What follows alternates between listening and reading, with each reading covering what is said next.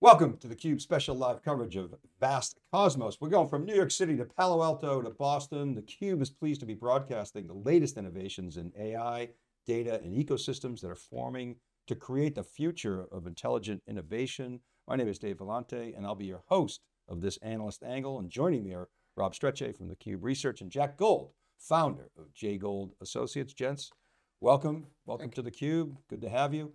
Okay, so we heard today from Marianne Budnick, kicked off the program. She is the CMO of Vast. Renan Halak, the CEO. Jeff Denworth came on. He's the co-founder. He got super technical, geeked out big time, which is awesome. We heard about the Vast data platform, which has been their historical product. It's a full stack infrastructure layer. The Vast data store, which again is the history of the company. But then last year we heard about the Vast database, which was introduced a year ago as part of Build Beyond, which is this parallel transaction database that does analytics. And it's got this, we heard about this novel lock management that's got full system observability, bridging the gap between structured and unstructured data, disaggregated, shared everything. I mean, it's just really kind of back to deep computer science roots for those of you who are interested in that kind of stuff. Running anywhere. Vast calls this the OS for the AI age, which is kind of interesting. Rob, what's your take on what you heard today?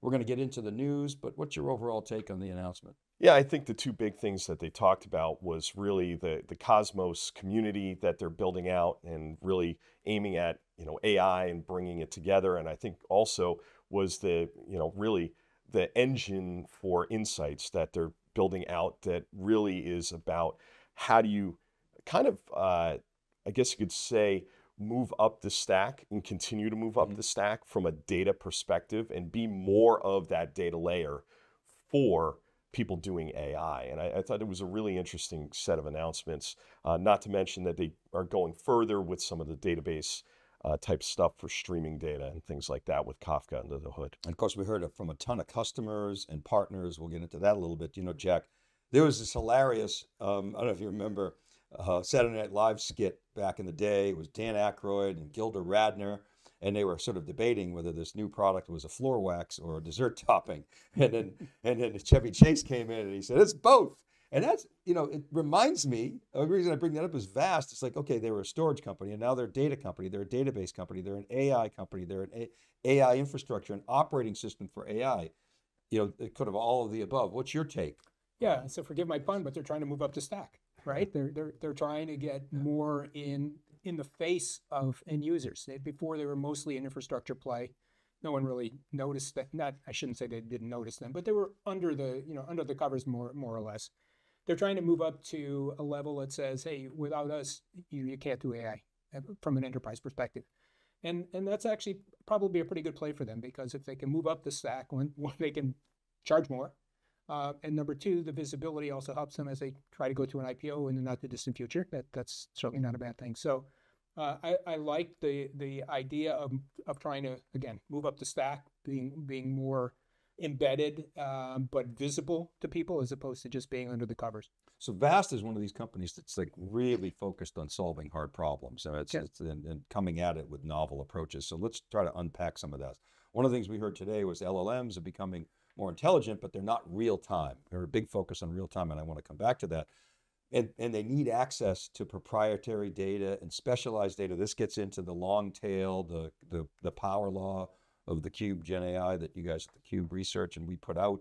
But specialized models, maybe small language models, or we're going to get into agents, small action models, or even large action models. So what do you make about that commentary there, Rob? Yeah, I think exactly what Jack was saying. As they move up the stack, they're looking to be the platform where you run the majority of that intelligence and you do your embeddings. And so I think what they've been doing is subsuming different pieces that you've seen in DBMSs and things of that nature. Like the embeddings is definitely a shot at vector and at knowledge graph. And what they're trying to do is be able to connect all of the data underneath there so that you can query it a lot faster through that NIMS layer that they are now also embedding inside the Vast data construct using containers.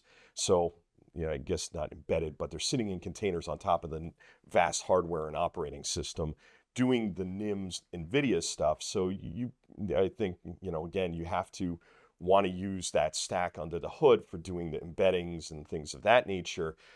But what that's also doing is it's not only subsuming some of the DBMS, it's also moving up the layer into that compute engine layer that people like a Databricks or a Snowflake or others have talked about as being kind of where they want to compete. And so I think there's an interesting, I guess you could say, dichotomy and of what is the division of labor and what is that? Where are you going to have? Where are you going to build your action models? Where are you going to build your agents? Well, if that's up at the compute layer and all that it's doing is calling down into the vast, abstracted insight engine, which is NVIDIA under the hood, again, you're talking, that translation there. I think it's a really smart move on their part for being more important, as Jack was saying, up the stack and being more visible in the AI layer. It's interesting you mentioned Snowflake because it's somewhat Snowflake-like in that the value proposition rests upon putting the data inside of the system so that it can be governed and controlled, and that is the promise that if you bring it in here, we're going to be fast, we're going to be more cost effective, we're going to be governed, we're going to have all the lineage, et cetera, et cetera. And so it is kind of competitive in that regard, isn't it? Absolutely. And I think that where they're going and where they're looking from the query prompt down is to be that server of the data, unstructured, structured, what have you, across that, and to be the ones that index that do the embeddings, that really, I guess you could say, prepare the data to be utilized for AI. And I think it's very AI specific in where they're, this infrastructure is built. It's not built out to be, multi-purpose in that way. It's really built to leverage that. It doesn't mean that you don't go and put, because they were talking about streaming data and things like that. You could think of building an agent on your website for retail that actually needs streaming data and first-party data that is streaming in. Well, okay, you come in through that at the top of Kafka topics, say that 10 times fast, are assigned automatically, embedded, and then you're using that data in coordination with some RAG. I could see that it makes a lot of sense what they're doing in that layer as well. So let's bring, Jack, you into this conversation. My first question to you is Vector. They're building Vector into their database, the vast database. Where do you land on Vector? Is it a feature, or should it be a sort of a separate thing? I mean, is there enough value to have a sort of separate vector database? Obviously, the vector database guys would say that, but what do you think about it? Yeah, of course. Look, I think where VAST is trying to go is to be the data consolidator. And I don't mean that in the traditional sense where we're talking about, a data lake house or whatever. They want to be the central point for me being able to get to my data no matter where it is, anywhere in the world, in any format, vector, SQL, whatever it's going to be. Structured, I don't care. unstructured. Structured, yeah, exactly. I don't care. Video, audio, text. And if they can pull that off effectively, that puts them really at the central control point for all the data I'm going to be using in my AI world. And I think that's really where they're trying to get to. Now, can they do it?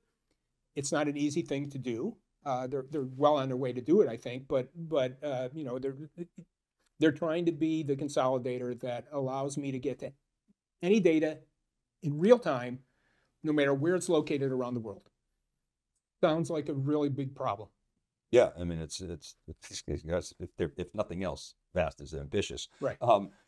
Let's talk about RAG, because people are excited about RAG. Everybody's talking about it. Dell talks about it. Oracle talked about it at Cloud World. We heard that, and everybody's excited about it. But when we look at the data, Rob and Jack, from our partner, survey partner, ETR, not a ton of people are doing RAG, right. And those that are, it's limited. I mean, it's not of great value. It's complex. And so I'd be interested in your thoughts on, let's start with Jack, how VAST is solving this problem, and how will it make a difference to customers? Yeah, the problem with RAG for most people is just accessing the data to help not fine tune, but RAG the model, if you will. Yeah. It's hard to get the data in. It's hard to get it in real time, which is really what you need to do if you're gonna use AI in any production environment. It's costly.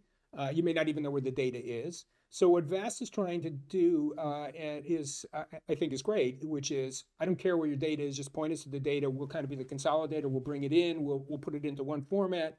We'll be able to do it in real time.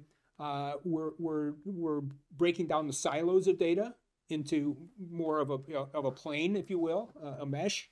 That's very valuable for RAG because that's what gets you to the real-time environment. If you can't do this in real time, then RAG doesn't work for most people. Well, let's talk about real time. And there was a huge focus in the announcement on real time and the difficult challenges of AI retrieval and they've announced an in-architecture vector database. They've got this they talked about globally consistent atomic file system, which eliminates the whole batch operations, and it's scalable. So real time, we talk about real time digital representation of your business all the time. Rob, what are your thoughts on how real this is, how important it is, and can they pull it off? Yeah, I mean, I think that them being able to use streaming in Kafka to inject into tables on the fly and be able to index it, embed it, and do all of these really, I guess you could say, the heavy lifting of the DBMS for both real-time and kind of bulk transactions, that really helps them. I think where people were looking was, hey, how do I get the two sets of data to be coexisting so that when they're coexisting, I'm to your point, Jack's point here, is that really I'm not pulling all of my data from a RAG, which could have a shelf life on it. And I think that's the big piece of what Jeff was getting at as well in his part, was there's a shelf life to normal RAG, and you have to be able to version that stuff as well. But at the same time, you need to bring in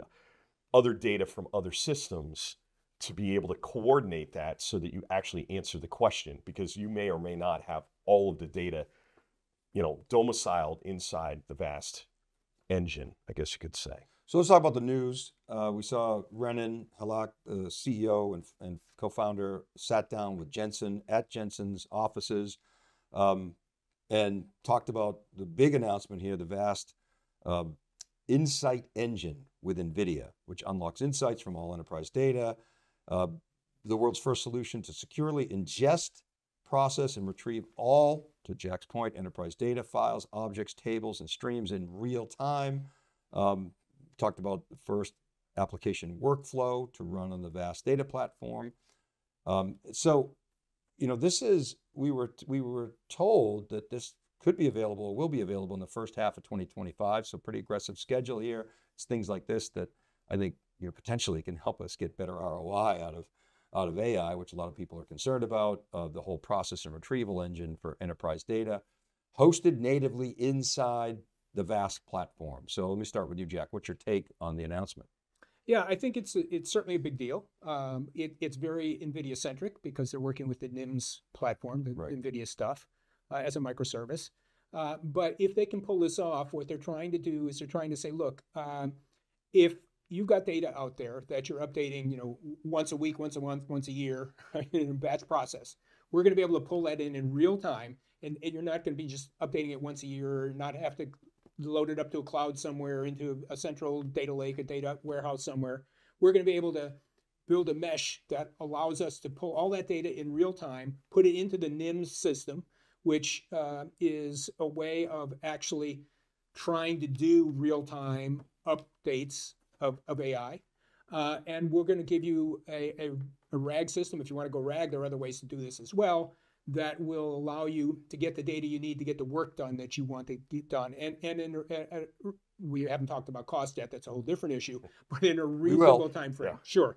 So I think it is certainly a big deal for them if they can do this. I'm assuming they can, or they probably wouldn't have announced it, or Jensen certainly wouldn't have been on stage with them if he didn't think they could do it. I think it's going to be a game changer for these guys.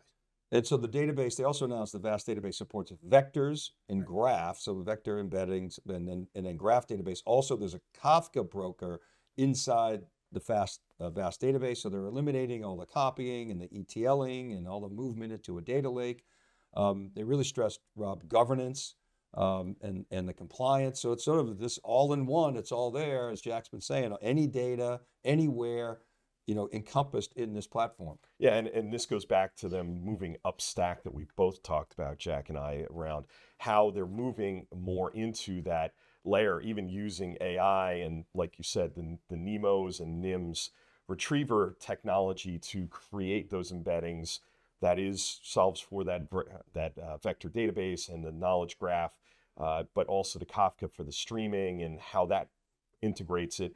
They're really, it reminds me of everybody who's talking about private AI. And when you start to look at private AI and what, the easy button to get to AI, this could be a big accelerator, because what you're then talking about is, hey, I'm bringing in some, other NVIDIA kit on top of this that's running, my PyTorch and other stuff, and my kind of AI agent layer, you could say. And then those agents are making those calls in, say, today SQL, maybe in the future they were talking about Python, down into that data layer to then bring out what they need out of the data layer, instead of having to go to a data lake that's on other hardware or into a cloud. And so it could simplify significantly the stack for those consumers of this, like the HSBCs who were on, showing off what they were doing, or Grok and XAI folks and things like that, where maybe you can do more, as we would talk about, agentic type stuff up above that. And that becomes more complex, where you're looking and you need more compute to actually make those queries down to that data layer. Well, if your data layer gets smarter and has some of that AI technology in it, like the NIMS and NEO and the retrievers and stuff like that, you're already ahead of the game for pulling that data. And, to Jack's point, it becomes more real time. It becomes more a faster retrieval of that helps you achieve, and you can do new things, solve for new problems, which, to your point on ROI, is, I think, one of the big problems is that the data changes so fast. How do you keep up with it so you're not giving the wrong answers? And I want to come back to agentic, but before we do, we heard a lot about atomicity, the atomic capabilities. You remember in the spinning disk drive days, that was the big bottleneck, right? And you'd have to go through these chatty SCSI protocols to actually get a write done. And if something went wrong, then the system would take a long time to recover. And then, with flash storage, you got atomic writes and NVMe, and that was a big change. And it was interesting to hear Jeff talk about that, because in computer science, atomicity is something that ensures that transaction is treated as a single unit, indivisible unit, so that if something goes wrong, you've got recovery mechanisms in there. David Floyer taught me this, decades ago, that he was always asked, what happens if something goes wrong? And a lot of times the answer would be, well, we kind of have this eventual consistency thing. And so VAST is taking care of all that. And that was something that Jeff spent a fair amount of time. He really didn't get into what it all means, but I think there's underlying technology here that ultimately is going to build trust with customers. Your take, Jeff? Well, and that's their secret sauce, right? That's where they came from. It was all about that when they first started out with the new algorithms and with the NVMEs. That's exactly what they were trying to get around, the problem they were trying to get around. And now they're extending beyond that. So I think that it actually makes an awful lot of sense from an ROI perspective, because, look, if one data bit goes bad, if one vector goes bad versus 1,000 vectors, because you're trying to write 1,000 vectors all at once, that's a much easier problem to solve than it is if you're trying to do all 1,000 of them and correct those. Yeah, and I think one of the things was they had CoreWeave on as well. Yep. And CoreWeave talked about the checkpointing and the fact that they can write down all the checkpoints all at once to that exact point. And I think that's where it comes in for AI, because if you have to redo a training run because your checkpoints get all screwed up, or you lose checkpoints, that's big time badness. The other big announcement is the vast Cosmos, tech community with the mission to simplify and accelerate AI adoption, exploration, and discovery. They're bringing together all these organizations who care about AI and have expertise to build and advance AI by creating a comprehensive and supportive environment to nurture innovation. The community is built of AI practitioners, and for AI practitioners. So it's of and for researchers, technology partners, service providers, solution integrators. So we heard from a number of folks. You mentioned CoreWeave. We heard from CTO of Deloitte, Chen Zuckerberg was on the list, Jitu Patel from Cisco, Manavir Das, as well as Jensen from NVIDIA. My man John Lin from Equinix was on there, Andrew Ng. You had investors from like NEA, Supermicro, and many, many more. What do you guys make of this community push? It's interesting that VAST is putting itself at the center of that community, and it was able to coordinate so many big players, big thinkers, big brains to come together. What were your thoughts on this? Yeah, I mean, I think it's a very interesting play. I think that maybe, you know, part of it was the fact that the AI Alliance, which does not include NVIDIA, has Intel and AMD and IBM and a number of other research organizations as well as commercial. I think maybe this is a play to really offset that non-NVIDIA based. And NVIDIA is doing a lot we see them, they'll be at the CNCF at KubeCon and Cloud Native Con, talking about how they're bringing stuff to Kubernetes and stuff. But I think, again, it's a place for them to play as well. And I think you see some of the others who are in that community, like Dremio and others, really are helping out, bring it to be more of a data community, which I find very interesting. It'll be interesting because, you know, Meta's in the other one, and where do the model providers come in when you talk about this community? So I think it's going to be interesting to watch. I thought they played it very cleverly, though. I think there was a lot of FOMO in there. Oh, they got Jensen. You know, okay, he's in. I better jump in here because I don't want to be left out. What are your thoughts on that? Well, Jensen's and everything, of course. I mean, Right. it's you know, if he's not on stage, then you're not making an AI announcement these days. I mean, that's just the way it is. Look, generically, I think it's a really good move to have as many outside sources as you can coming in and increasing the knowledge, the AI knowledge, if you will. I mean, when we build a big AI model, what do? We try to bring in as many data sources as we possibly can to train that model so that we get the best answers possible. This is, on a human level, kind of the same thing. There are other open AI type initiatives that Rob talked about, and there'll probably be even more.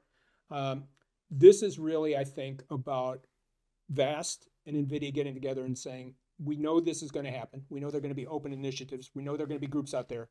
Let's see if we can focus that effort in kind of our space, as opposed to just having a generic open source kind of a community. And so if it works for them, if they can do that, it's to their advantage because people will be concentrating. Just like NVIDIA concentrated on CUDA, they're trying to say, they're not saying it obviously, but they're trying to push it towards, if we can get everyone working on the VAST platform with NVIDIA in the background, then we win long term. Yeah, and I want to come back to something that Jensen said at GTC in the spring. He talked about, you know, Jensen like sees around corners because he's ahead of everybody on this. He talked about reasoning. He said AI in the future, you're going to give it a query and it's going to go off. You're going to allow it to go off and think, maybe for a week or two, and you're going to say, I got $2,000 to spend on this. Go reason. Now we've seen glimpses of that with ChatGPT 1.0, where it'll take 30 or 40 seconds, and it says we're reasoning. And reasoning on the data, which is really interesting. And they sort of also talked about these agentic workflows, which we've written about a lot and researched a lot here at theCUBE Research, and all about sort of learning human interaction. So when I think about the knowledge graph capability, you've got to be able to, and Jack, to your point about any data. Well, if you have any data, you've got to be able to harmonize that data so that revenue actually means revenue. It doesn't mean bookings. It doesn't mean NRR. It doesn't mean AR. It means revenue. And so you're not arguing in the meeting about what is this. That's just a very simple example. Imagine with any data anywhere, how complex that could be on any system. And then as well, this agent control framework that we've talked about, which seems like that's NVIDIA in this equation.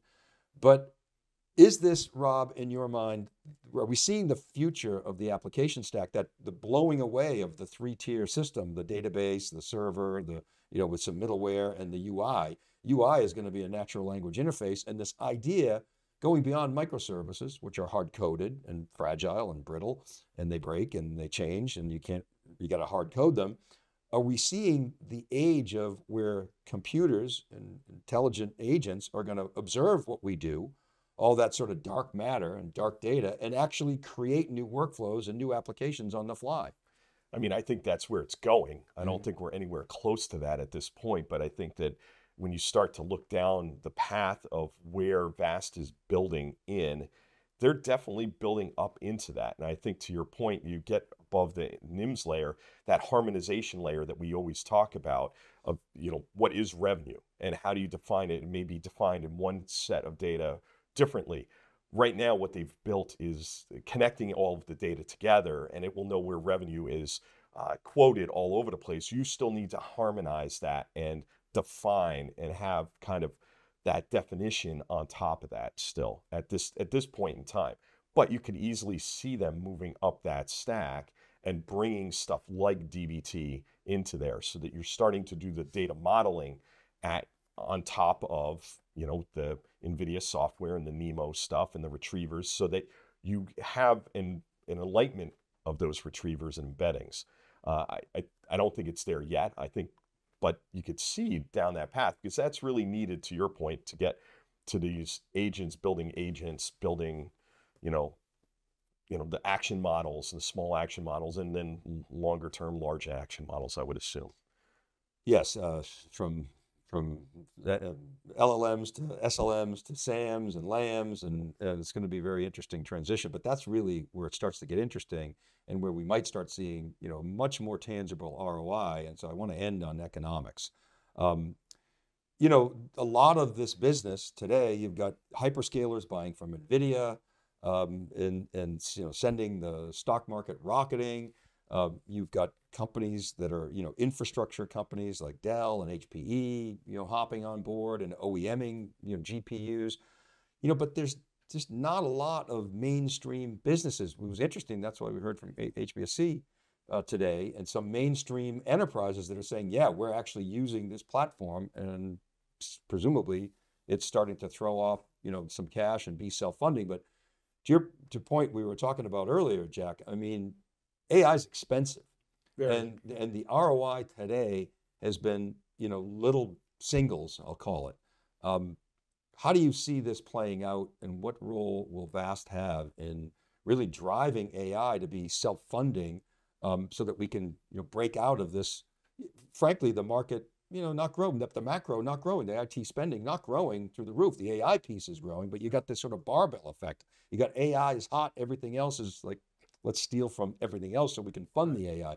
When does it become self-funding? What are your thoughts on economics of AI? Yeah, so I think we've got probably another 2 to 3 years before it becomes economical for most enterprises, and even big enterprises. I mean, today, if you look at what AI, HPSC is a great example. They're a I don't even know what the numbers are, huge billion-dollar corporation, right? They can afford tens of billions of dollars to throw into something like AI to see if it's actually going to help them long-term. Because, look, they're a bank. If they prevent 1% less of fraud on their systems, you're probably talking about tens of billions of dollars. So putting a few $1 million into something like that is not a problem. If you're a general company, if you're a supermarket chain, if you're an auto dealership, they're not small anymore either, but they're not going to put tens of millions of dollars into AI. So it's got to get to a point where the ROI is reasonable for me. If I want to get 10% productivity improvement for my people, I can't spend 20% of my revenues doing that. It's got to be something reasonable. And I think we're still 2 to 3 years away from that for a couple of reasons. Number one is building models is very expensive. Very few companies can afford to build their own custom models. So that means that I've got to go to a Hugging Face or somewhere else and try to pull a model that will fit me. Then I have to fine tune it or rag it or whatever I've got to do to it to make it for me and not for just a general purpose marketplace. And then I've got to find some place to run it. I'm not going to go out and spend, billions, literally billions of dollars on 100,000 H100s. I can't afford to rent them either because it's costing, $3 million an hour to rent. So it's got to move to a model where we're actually talking about smaller AI models. We're talking about a lot more data that we're bringing in from multiple places, which is where VAST comes in. And we're probably going to be talking about mostly inference at that point because most of the models are already going to be pre-built and then we'll just modify them slightly. This is going to take time to accomplish. VAST has a piece of that. The other players, not just NVIDIA, but there are a lot of other chip players. They're going to have a place in this as well because there's a lot of concentration on custom AI inference type chips that will reduce the cost. And so all of that's going to come together, but it's not going to be tomorrow. So VAST can play in the training game. It can sell to the GPU clouds. It can OEM its file system to HPEs of the world and get revenue there. And that's a bridge to when the market for inference actually overtakes the market for training. Not that training is going to go away. We don't believe that. But how do you see the economics? Let's close there. Yeah, no, I think Jack is dead on with this. I think for it to come down market, and get out of the HSBCs and the, Chan, Zuckerberg type where they're building their own, and they're AI companies already because they're doing drug discovery and healthcare and fraud detection, and they've been doing AI for decades. XAI. Yeah, I mean, Grok and all of that. You start to look at that, again, to come out of those really, hey, where I can spend 10% because I'm going to make back 30% off of that because it gets me some advantage. I think you need something. I got to say, I'm interested to see the TCO on what they're doing here because you should be able to compare it to going in, hey, I'm going to go to a Snowflake. I'm going to go to a Databricks. I'm going to go and roll my own data warehouse or go and use, one of the other ones, DBMSs that's out there, or to Jack's point, going to go out to another hyperscaler and just do it all there. This should be able to have a TCO.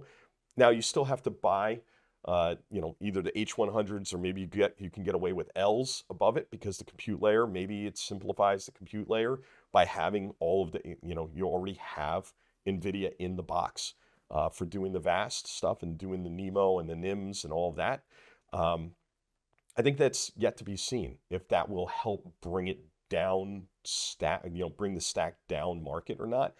But something has to happen there.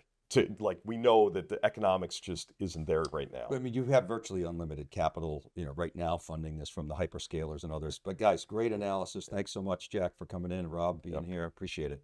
And thank you for watching theCUBE special coverage of VAST Cosmos. We're seeing the evolution of a new software layer that is pointing the way to the future of AI infrastructure. So often we see a startup that reaches escape velocity because they've created a solution. As we were just talking about the economics, can VAST be that 10x better at 1/10 the cost and do things that were previously impossible or just not cost effective? Will VAST be that next great AI infrastructure company? Right now, VAST is in a good position to be just that with a healthy balance sheet, strong growth, and cash flow positivity, which is exceedingly rare for a young company that's growing as fast as VAST. We're super excited here to document and report on the ascendancy of VAST. As always, SiliconANGLE, we got you covered with the news, theCUBE digital video, and our team at theCUBE Research. Thanks for watching, and we'll see you next time.